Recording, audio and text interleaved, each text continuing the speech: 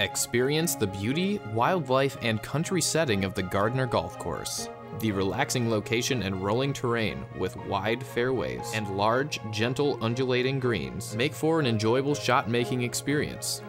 Originally called Squaw Creek Golf Course, its construction was started in early 1966 and opened in the spring of 1968.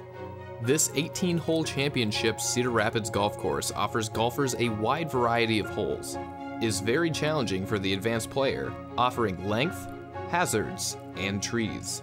Yet it is still very enjoyable to play for those of average ability. The driving range and wedge range offers a variety of options to test your skills.